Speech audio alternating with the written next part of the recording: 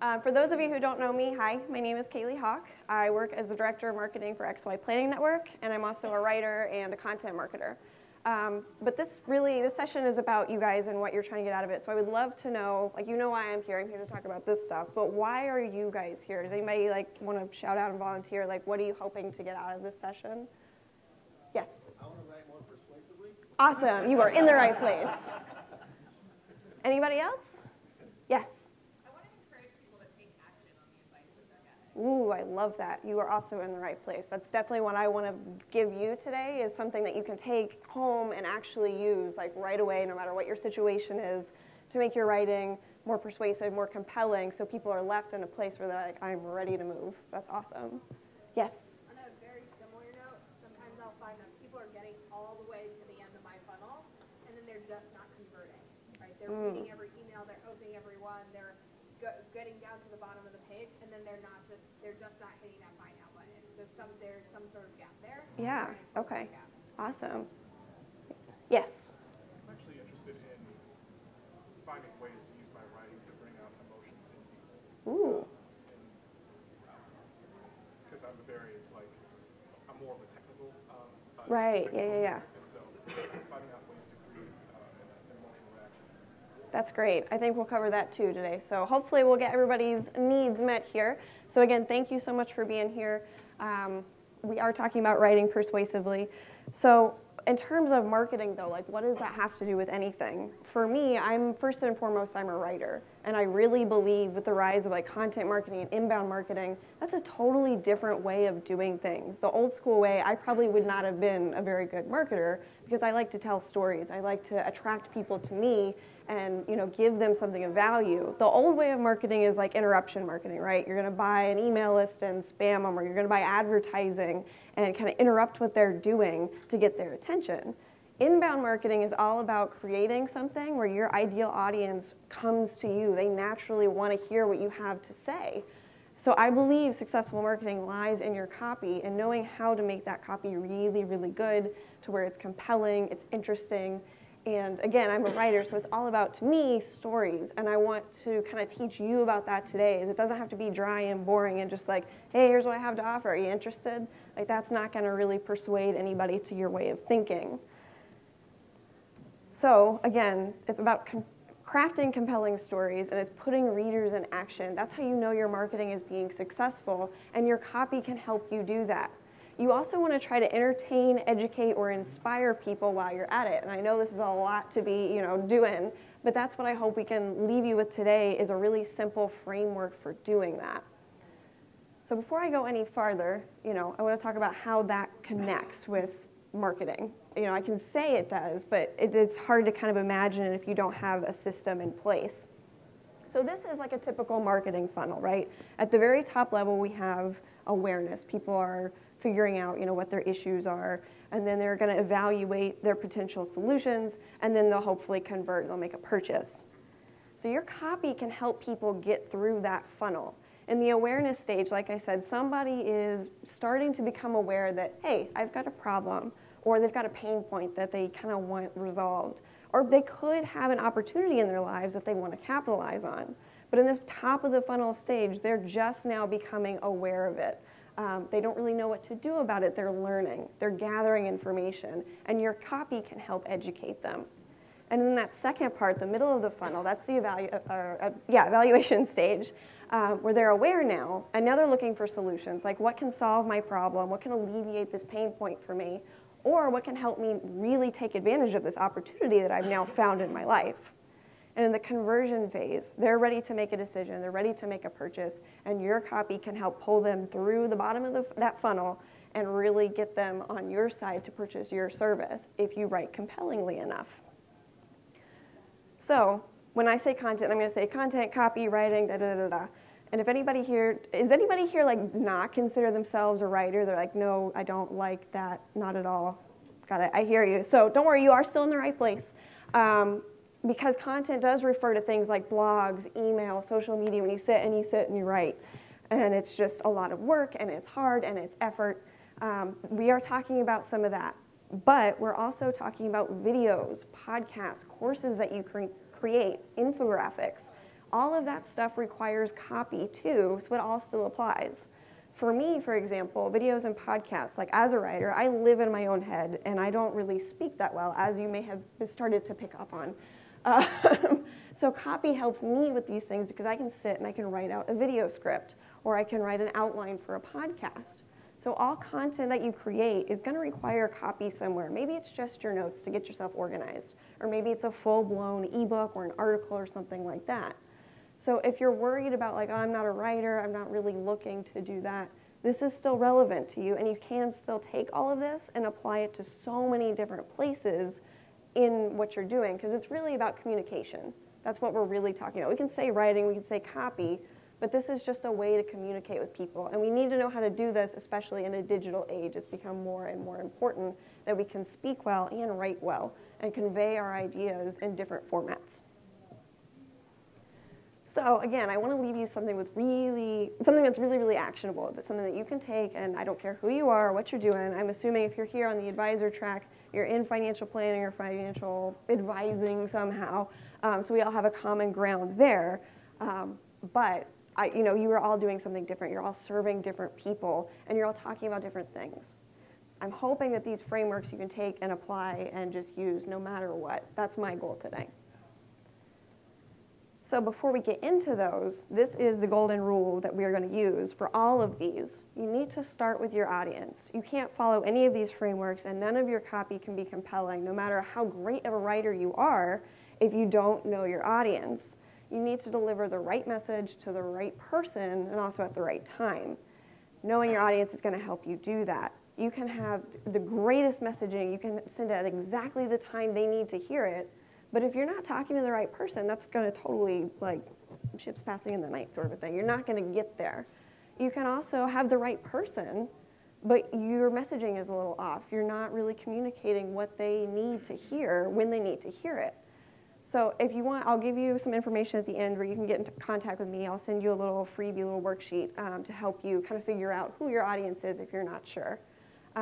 If you're kind of familiar with content marketing, buyer personas or customer avatars, something like that may ring a bell. That's what we're really talking about here. We want to build those out. So we want to get in the mindset, get in the heads of the people that you're trying to serve and eventually trying to persuade to purchase from you. So that's going to be, this isn't on every slide, but just pretend that it is, because it is step one to all of these frameworks, is knowing your audience. Who are you speaking to, and what are their needs? How do they live their lives? What's their mindset? So this is the first framework. Very, very simple, problem and solution. You're going to state your audience's problem, and you're going to offer your solution. And that sounds really easy, sounds very simple, and it is. That's helpful if we have like an example of how this actually works. Now the red and green, that's not good or bad. It's just to kind of point out the different components of this problem and framework solution. So this says, do you feel sure about the choices you make with your money? If you can't answer this question with a resounding yes, don't worry. Together we can change that. I'll help you develop the confidence you need to manage your money so you can achieve your goals. So the red here, that's the problem. This person is not sure what they're doing. They don't have any confidence. Maybe they're insecure about the choices they're making with their money. That's a problem because now you're stuck. You're not taking action. The solution for this advisor is, hey, I'm going to help you develop that confidence that you need to make good decisions. So we're going to solve that problem for you, and I'm going to do it because I'm going to give you the confidence, and you're going to take off and do what you need to do. So does anybody have questions about this one? Again, it's pretty simple. But I want to make sure that we continue on together. So any questions? Any comments? Yes? Are you recommending starting every blog or writing an example like this, or just thinking about it this way? I think it's helpful to start by thinking about it that way, because that kind of gets you in the right mindset. You don't necessarily have to start off like, bam, here I am. You can have an introduction. But this is really going to be like the heart of whatever you're doing, whether it's an email, whether it's, you can even condense it down into a tweet-size snippet. Or a full-blown blog post. That's kind of the point that you're making. And again, this is a short example to show you. You could really develop this out and really go into detail about what is that problem that you're having, and then, hey, here's a solution that I have for you. Does that make sense? Oh, cool. So our next framework, same kind of thing. It's the problem and solution to the second power. And what we're going to do here is a little mean. We're going to state the reader's problem again, and then we're going to just really drive that point home. Just take that knife and dig it in a little bit. And that's not nice. But what we're going to do is provide the relief, which is, again, your solution. And I think this one is a little bit more effective once you start getting comfortable with the idea of, all right, I'm going to talk about a problem and then I'm going to present the solution. This really just kind of gets somebody really agitated. And like I said, really rub it in. You want to make the point that you have a problem, you have a pain point. And this gets somebody to the point it's like, I have to do something about it. So as another example, this is very similar to the first one. It's a little bit different. So this one says, do you feel sure about the choices you make with your money? Not knowing what to do can mean missing out on opportunities to build wealth and live the life you really want. If you can't answer this question with a resounding yes, don't worry. Together we can change that. I'll help you develop the confidence you need to manage your money so you can achieve your goals.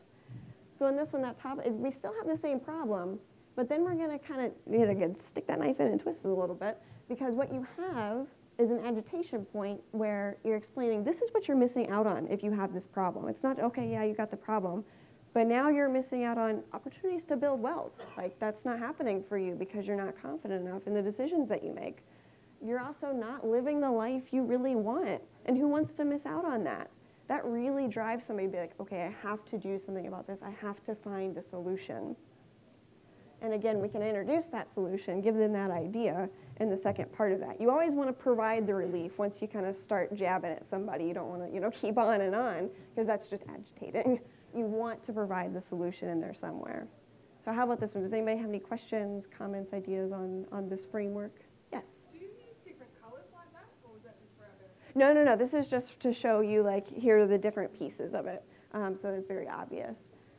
You could try to play with formatting if you wanted. You could, like, bold something that you really want to stand out in a blog post or something like that, because people do skim. They don't read the whole thing. So you can draw attention to different things. I don't know if I would use red light colors, but there are definitely certain ways that you can do it. So play around and experiment with that and see how you can highlight different things. You can use, like, call-out boxes. You can use block quotes, things like that. All right, so our third framework, this is the before and after states. And this is a great one to use if you really do want to tell a story. And for longer form content, this works really well because you can really go into a lot of detail. So the first part of this is the before state. You want to describe, where is your audience now? What is their life like right now? What is that like for them when they have a problem that's not solved, or a pain point that really hurts them and drags them down? Or again, if they have an opportunity, but they're not making the most of it and they're missing out, what is life like for them? And this is, again, where knowing your audience comes in really handy, because if you do, you know what they're thinking. You can get into their mindset, and you know exactly what life is like for them when you write. So that after state, now you want to paint a picture of what could life be after that, you come in and provide your solution after they have your service or your product. What is life like then? What could things be like for them? And again, really get vivid. Paint a picture, tell a story, use many metaphors, and kind of give them a place where they can kind of step over and say, like, wow, this is where I'm at, and this is where I could be. Your copy can do that and kind of bring them along, and that leaves somebody in a place of, like, okay, now I know what's possible for me. And that's kind of what you want to do with your after state. What is possible for this person once you work with them, or once you deliver your service? So again, an example of this one, and again, from XY Planning Network, this is copy that I've actually used. It's condensed, but it says, it's scary to leave an existing firm to start your own RIA. As a young independent advisor, you can suffer from a lack of community and support from within the industry that you need to reach success. But when you join XY Planning Network, you instantly receive over 300 fellow advisors eager to cheer you on. They know exactly what you deal with and how to help you through your biggest business challenges. So that red is kind of the before state. For young advisors, maybe you have a job and your employer really values you because young talent is scarce in this industry. So it's scary to leave a sure thing where it's like, yes, you have a job for as long as you want it because you're a rare commodity. It's scary to go out on your own and take on all that risk and all that responsibility when you have a pretty sweet deal going on over here. It's also scary because there's no community or support in our industry for a lot of young advisors. People will tell you over and over again, you can't go out on your own and serve young clients as a young advisor. You can't run a profitable business that way. It's just not going to happen. It's not how things have always been done. There's a lot of naysayers out there. So there's not really industry support to help you, like, yeah, you know what, you can do it. You can do this. Let's help you. what do you need from us? There's no education. So that's a pretty scary place to be in, and that's the before. But the after is that you instantly receive 300 best friends who are here to help you. That's the kind of the picture we want to paint, is that there's a community. This is how life could be for you. There is a place that you can go where people support you, where people want to see you succeed, and they can tell you what works and what doesn't because they've been there. So before and after, does anybody have questions about that? Comments, ideas? Good, that one's pretty clear. Awesome. So the fourth framework, this is the FAB framework, and that stands for features, advantages, and benefits. And with this one, if you're not sure of the difference between like a feature and a benefit, the example I like to use is to think of a minivan. A minivan has 17 million cup holders in it. That's a feature, is the 17 million cup holders. The benefit is that you can put your 17 million kids in the minivan and they all have their own little cup holder to put their stuff in. The van hopefully doesn't get as dirty because there's a place for everything. It's not as much chaos. That not as much chaos, all the things you can do with the cup holders, that's the benefit. And the advantage part of this is to kind of hold somebody's hand through the explanation of your features.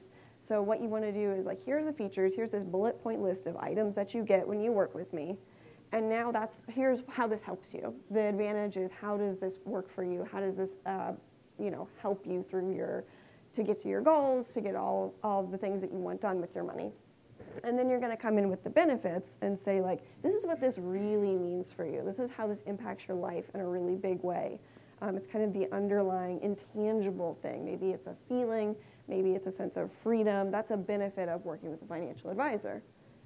So as an example of this one, so when you work with XYZ Wealth Management, you get a comprehensive financial plan. This is your roadmap that shows you how to get from where you are to where you want to be with your financial goals. We'll work together to keep you accountable so you can use your money to create the life you want to live. And again, the colors kind of designate the different parts of this. The feature is the comprehensive financial plan. I write this up, I'm going to deliver it to you, whether it's on paper, email, anything like that. That's a feature of the service that you're providing. Maybe the advantage of that is, okay, the plan shows you where you are and where you want to go. That's very helpful to your client. But the real benefit is that that plan and that roadmap holds the client accountable, and it's going to get them all the way through the process. You're not going to let them fall off. You're going to keep them accountable to the actions they need to take to create the life that they want to live. So again, as you can kind of see with a lot of these, it's a lot of hand-holding. It's a lot of bringing someone along on like this journey that you're taking them. And remember, these are condensed for the sake of this presentation, but you can really blow these out. And I'm going to say over and over again, tell a story. Bring somebody along with you. Take them on like a journey. I know that sounds a little, fluffy and silly, but it really is effective because that's what people want to hear. They want to have stories. They want to envision themselves somewhere. They want to see themselves, again, the before state and then what could be possible, and your copy can do that. So any questions about this fourth framework? The last framework we're going to talk about is we can spin it. And this one's pretty simple. It's pretty easy to understand and explain, and we can walk through this where you're going to explain the situation, you're going to introduce the problem, you're going to suggest an idea after you introduce that problem, and then you're going to tell somebody what's next. So this one I feel like doesn't require much explanation. We can just jump right into the example. And that example is this right here. So as a working parent, you already have a few full-time jobs. You don't need another one. But managing your family's finances takes time, effort, and energy that you don't have. Instead of piling more tasks on your to-do list, get a professional financial advisor on your side. For only $149 per month, we'll work together to create a plan and accomplish your financial goals. Get started by booking a free 30-minute session today. So this first part, we're going to introduce the situation. And maybe this could be in an email or a blog post. It's kind of your introduction. It's like, hey, this is what's going on in your life. They know that, but you're providing some context for what you're about to roll into with the rest of these. You're setting up that problem, which is that here's the situation. As a working parent, you got a lot going on. You got kids everywhere you got to manage. You don't need another full-time job. And as you all know, financial planning is a full-time job. So their problem is that they don't have the time, effort, or energy to do that. So we're going to introduce an idea for them. Hey, did you know you can hire someone at a really affordable monthly rate? It's very easy, and this problem could be solved for you. That's an idea. But again, we don't want to leave them hanging, and that's where that next part is really, really important. And it's going to a lot of the times look like this. It's a call to action. It's telling them explicitly, here is what you do next.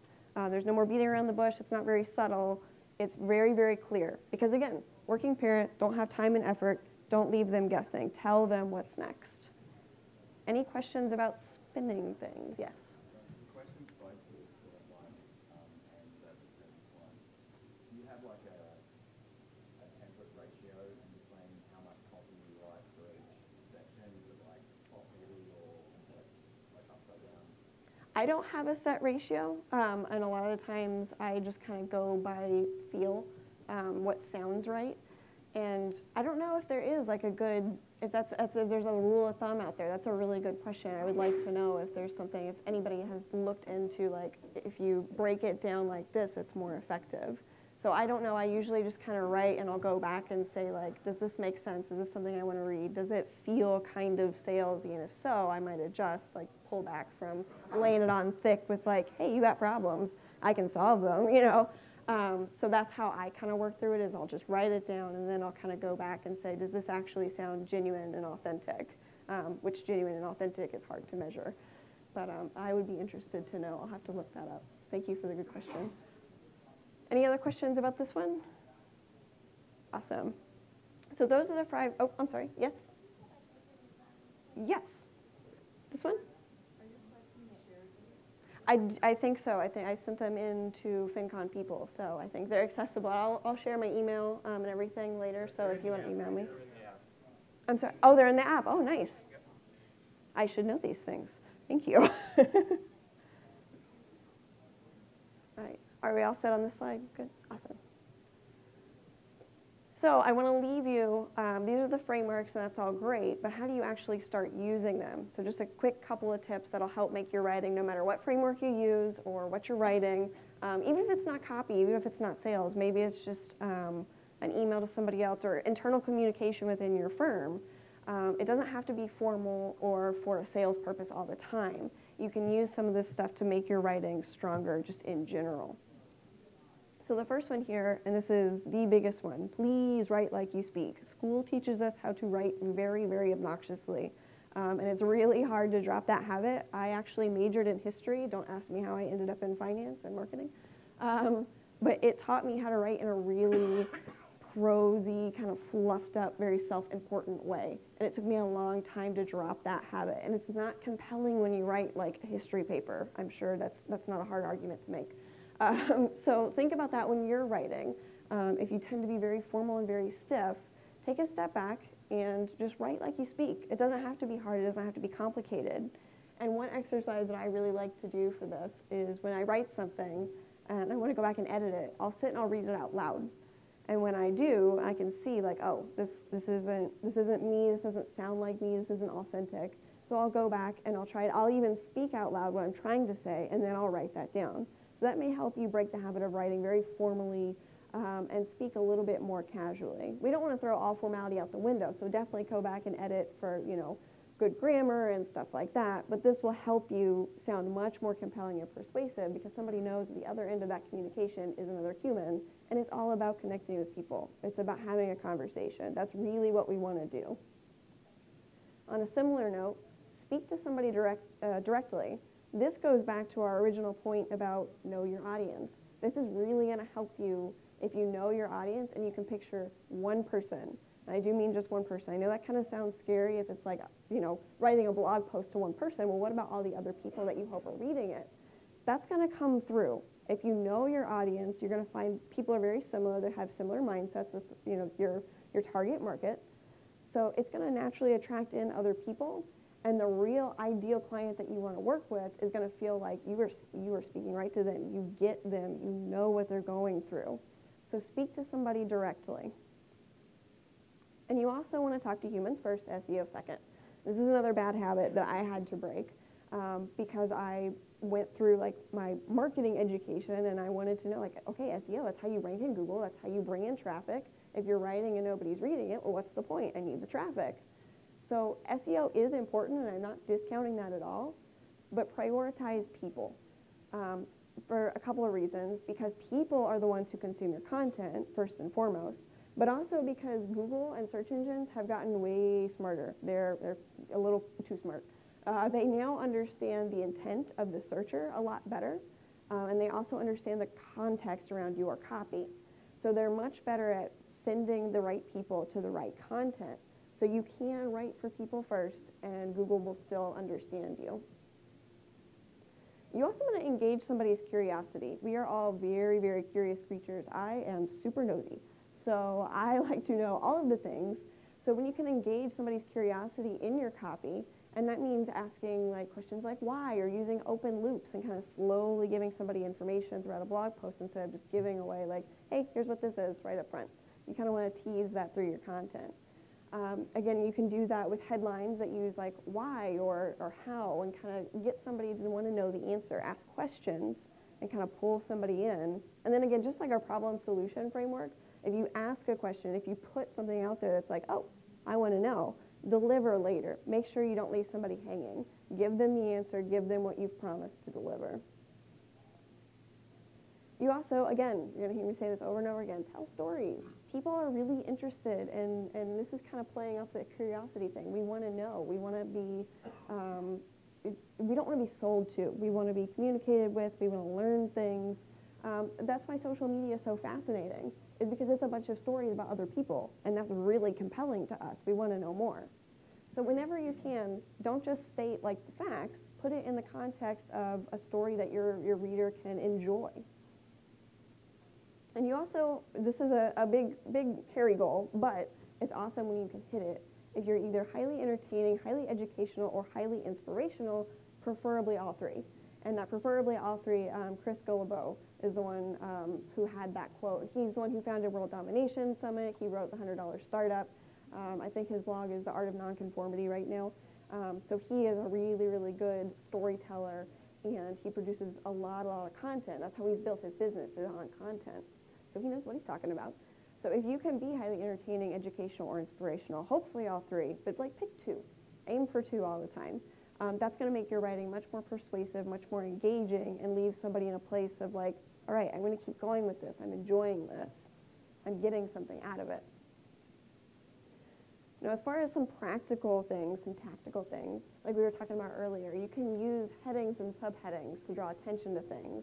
You can use bullets. You can use bolded text. You want to really organize stuff, especially when it's online, especially when it's coming from a place if somebody's going to read it on a screen. You want to make that super, super easy for them. That also includes breaking up your text using white space. And this is because we all have very short attention spans now, and that's not necessarily a knock on us. We've kind of had to do it out of necessity. There is so much content out there now, and it's a great thing. You can find anything you want, but you are never going to be able to consume all of it, which is kind of disappointing, but it's the reality. There's so much content, we're never going to get to all of it. So we've got to be really selective in what we're reading and creating your content so it's very easy for someone to quickly skim through and say yes or no, this is for me or it's not for me, is going to be more compelling to people. You're going to draw people, the right people in, and the wrong people are going to say, okay, this isn't for me, I'm going to leave now. So the idea is, instead of having like this big wall of text, that is going to make somebody bounce right off. They're not even going to look. Even if they are the right people, they won't get far enough into what you're saying to know that. They're just going to see that and be like, nope, don't have time for that. So use organizational formatting. Make it really, really easy for your reader to quickly skim and then to capture their attention, again, with bolded text, with bullet points, and things like that. Also, please avoid jargon or verbose language. Don't be all, writing beautiful prose. It's kind of hard to read. And it's not something we want to spend our time with a lot of times, especially when we're looking at evaluating something or making a purchasing decision. It's not really the right time or place. If you'd like to write poetry, please feel free to do so. Probably not on your business website. So again, it's all about just remaining human. Talk to humans like you talk to humans face to face, write that way. It's much more engaging and compelling. People are likely to stick around because it's easier to connect with you. And try not to drone on and on and on. Make your point. If you can say something in 5 words and you can say it in 1 word, choose the 1 word. Be concise. Again, because we don't have time. We're trying to make decisions very, very quickly, and we have a lot of decisions to make. So on that note, I will stop. I will hush. I will give you guys the floor. If you would like to connect with me, I'm very easy to find. My name is spelled really weird. So if you can get the spelling right, I'm the only one out there. It's Kalihawk. That's Gmail, that's my website. I'm on all the social media networks that way. So pretty easy to find. So please feel free to connect with me after this. And if you have any questions now, again, I'd love to turn the floor over. We can talk about questions, ideas, comments, feedback, anything y'all want to discuss. Yes? What are some common mistakes that you see in other people's copy that you would advise us not to do? The most common one I feel like is writing like a robot. It's very stiff and very formal, and it's just disconnected from how people actually communicate now. And again, I know there's a fine line between you don't want to be super casual and come off unprofessional, but you can be human. It's just very formal, and it's not approachable. It's not accessible, and it's also a lot of the time it's about the advisor. It's not really about who they're trying to talk to. So I feel like that kind of connects again back to the knowing your audience. If you know your audience and you can speak to them, it's always going to be about them, and that loops back to being about you and how you can help them, but it's about them first. Yes?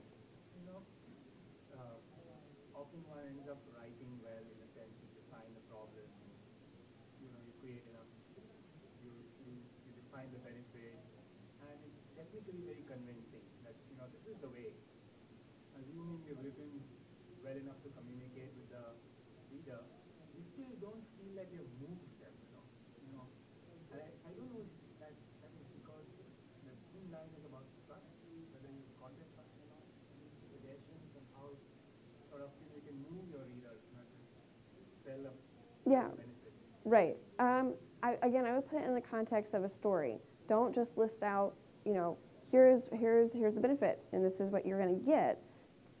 Put it in perhaps tell a story about a client, and you don't have to talk about a specific client. You can totally make up the story, but just talk about them and how they went through the process and what was the outcome for them. What was life like afterward? And you don't have to sell yourself at all. You don't have to talk about here's the service, here's what you get. It's more subtle than that, if that makes sense. It's not directly talking. So it's about selling that concept, that idea that this is how it will work out. This is the solution for you. Right. And I guess a story may be one of the things that sort of creates that connection better. Yeah. What I like to do is not coming right out and saying it. It's almost being kind of beating around the bush about it. It's not being so direct. It's kind of talking about all the things around this, and I never actually state here's what you can buy, that sort of thing, because that feels salesy to me. It's just talking about what actually happens for someone in real life, what is their life like now, how has that changed for them, what does their day-to-day look like. That's maybe how you can dig into some of that storytelling without talking specifically or directly about product and service. Yes? I find that I'm much more comfortable talking with someone about a topic. How would you recommend converting that into written, maybe into an article? Record yourself, and then go back and listen to it and transcribe yourself. Really, when we create content, we should spend 20% of our time creating and 80% of the time promoting it if you want to grow an audience. And a great way to do that is to repurpose content. So if you feel like you are great at speaking, then record yourself and maybe explore video or podcast. Put that out there, and then either you or an assistant or something like that go back through and transcribe it. You may have to clean it up a little bit and edit it and put it in the right format for digital consumption, but that'll give you a really great start. Because I do the opposite. I don't speak well. I know that. So I have to sit and this presentation, I sat and I wrote it all out first, and then I practiced speaking it. For me, that's just how it works a lot better. That's how my brain works. So if you're the opposite, do the opposite. Speak it out first, and then record yourself. Dragon Diction, I think, is one that you can use. Google Docs also has a voice-to-text functionality. So do that, then go back and clean it up, and just they'll probably produce content faster that way, too. Yes? Can you describe your review process after you've written a piece of content and you want to go back and make sure you edit it for grammar and you want to make it more persuasive? What are some of the steps that you take after your initial writing? First, I'll go back and just try to condense it. That's the first thing I do, is I'll write it all out, and then I'll go back and how can I make this shorter? How can I make it more concise and snappier? And then I'll usually put it in something like Hemingway. I don't know if you guys have heard of this app. It's hemingwayapp.com. It's totally free to use.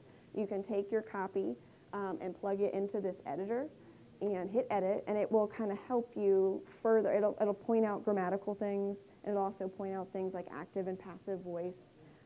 It'll help you see where you can use a simpler word if you've used a very complex word, and it'll show you the reading level of your writing. And the goal is to get it to a pretty low reading level. It's much easier to consume. It's much easier to understand. I'm sorry?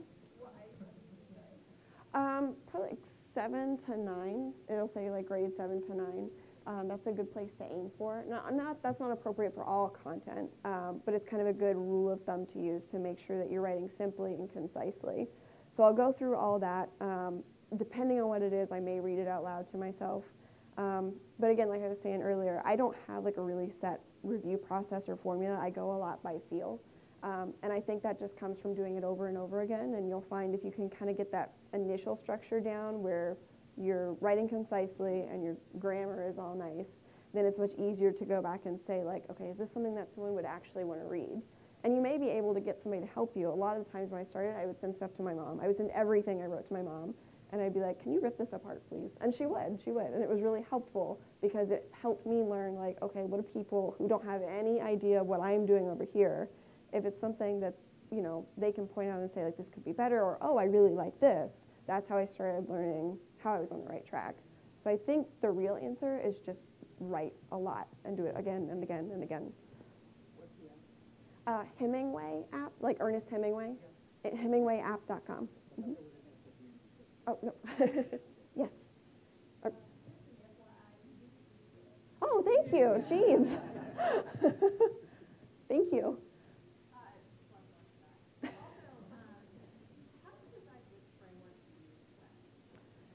That's a good question. I think the problem and solution one is a good place to start when you have not used a lot of these because they're very simple. It's very straightforward.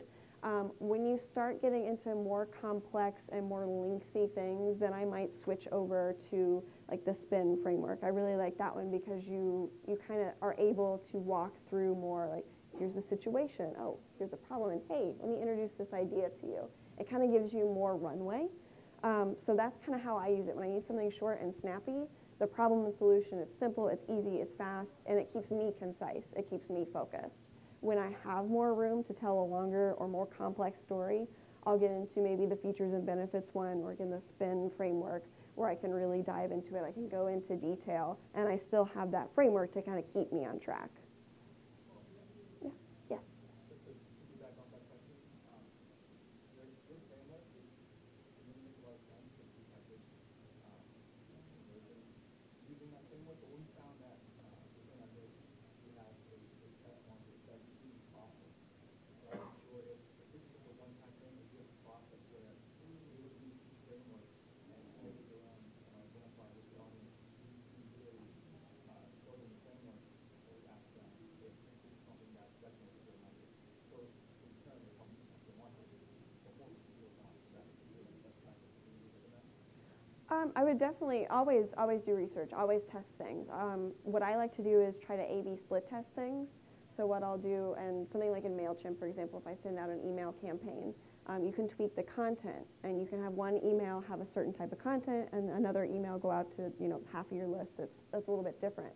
So that's how I like to test things, is just send it out and kind of measure the results by click rate, by open rate, things like that.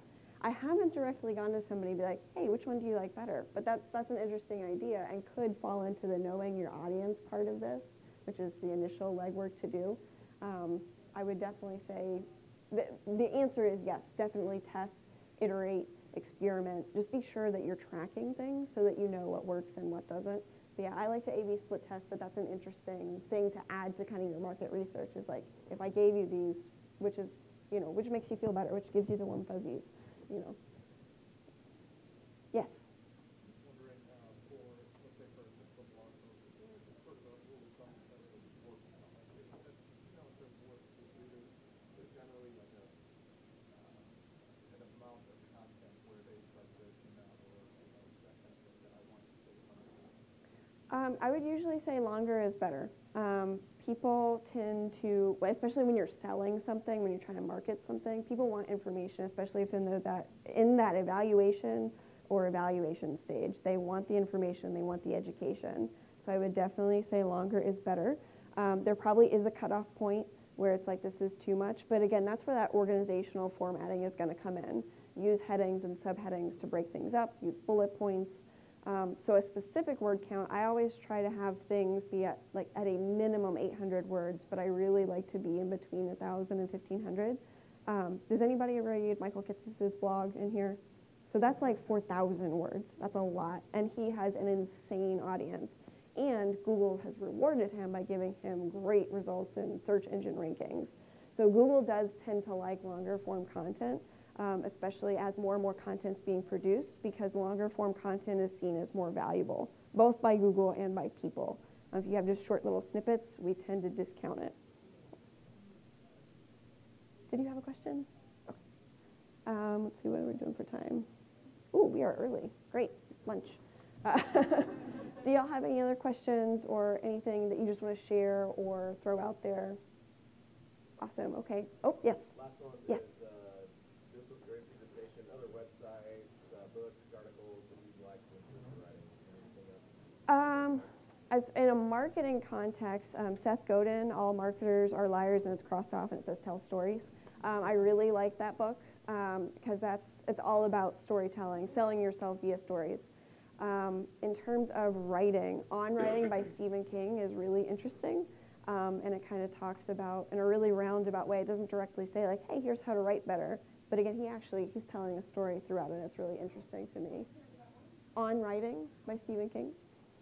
Let's see. The War of Art is also one that I would highly recommend for anything creative-wise. And then this falls under that. This is all about creating content.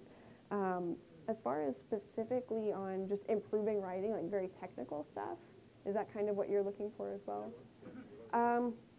Probably like an AP style guide or an MLA. You just sit with that and read through it. It's going to be very painful, but it will kind of help you understand and build your knowledge of the rules. And then once you know those rules, you can break them and you can know when to break them. And it makes your writing a little bit more effective. Yes. I'm sorry? What did I say the first book was? Yes, All Marketers Are Liars, and it's crossed off and Tell Stories. It's Seth Godin. So I would say if you're into marketing, especially like inbound marketing, anything by Seth Godin is going to be a great resource. Also HubSpot. HubSpot is incredible with putting out content on their blogs. You can download so much free stuff from them as far as ebooks, templates, guides. I would highly, highly recommend going to HubSpot, their marketing blog, if you're interested in inbound marketing. They also have a sales blog, which I have not dug into so much, but if you're running your own firms, you need to market and you need to know how to sell, so I would definitely check that out as well. So cool, if that's it.